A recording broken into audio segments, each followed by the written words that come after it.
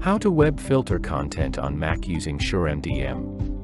SureMDM offers an inbuilt option to assist web filtering for Mac devices.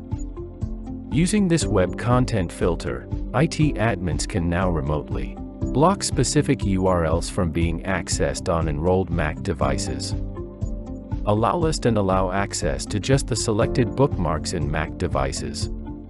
To begin the process, click on the Profiles button located on the top. Then bring your attention to the left column. Here click on macOS tab. Now click on the Add button. Then click on Web Content Filter. Here we are going to blocklist a website. That is why click on the button Blocklist URL Configure.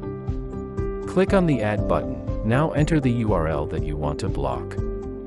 Then click on Add button. As you can see, the URL is added in the Blocklist URLs column. Furthermore, you can also edit out the URL using the Edit button. Also, there is a Delete button for removing the URL from Blocklist. By clicking on the Template button, you can add multiple URLs to be blocklisted automatically. Now give a name to the profile and then click on the Save button.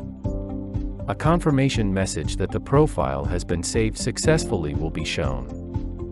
Following the same steps, you can also add URLs that will be only shown on your user's devices using the Allowlist URLs Configure button.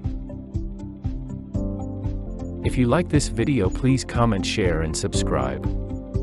Also, if you have any queries, please write to us on sales@42gears.com. Thanks.